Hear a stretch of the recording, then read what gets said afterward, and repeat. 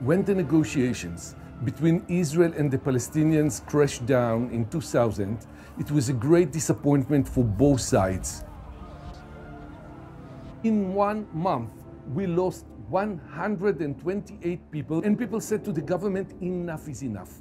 We cannot live with such a level of terror. Do something, build something. The issue here is not whether Israel has the right to build a wall.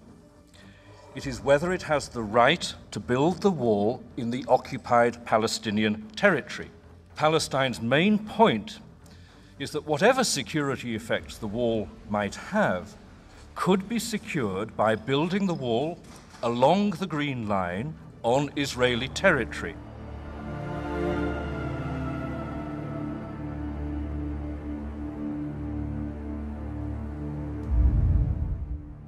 The situation on the ground is very discouraging. What are we doing? It's bad. You tell me that Palestinians don't believe in international law.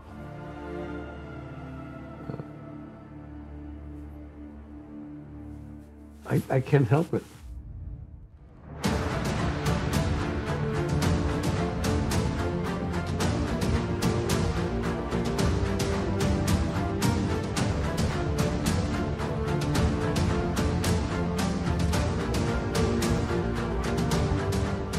The wall is changing the status of the occupied Palestinian territory, causing demographic and other changes that will eliminate the possibility of the Palestinian people effectively exercising their right to self-determination.